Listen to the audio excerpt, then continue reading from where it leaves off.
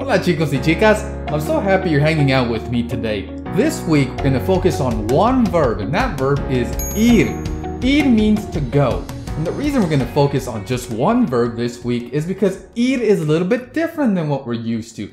Ir is called or known as a irregular verb. What that means is that when we conjugate it, when we change it to match who is doing it in the sentence, it doesn't follow those patterns we're used to, like o, as, a, amos, an. Those were fun.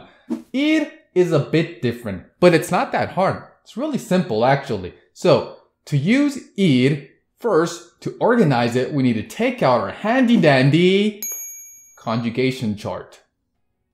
Alright, so now that we have our chart here ready to go, let's see how it changes. So, in the yo form, ir is voy.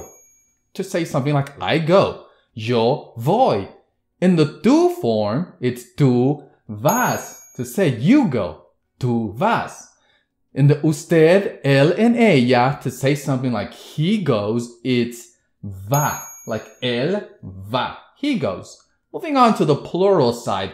In the nosotros and nosotras form, ir changes to vamos. To say things like, nosotros vamos a jugar basketball. We're going to play basketball. Something like that. And finally, in the ellos and ellas, to say something like they go, it's ellos van. And there you have it. Ir changes to voy, vas, va, vamos, van. Simple, right? I told you. All right.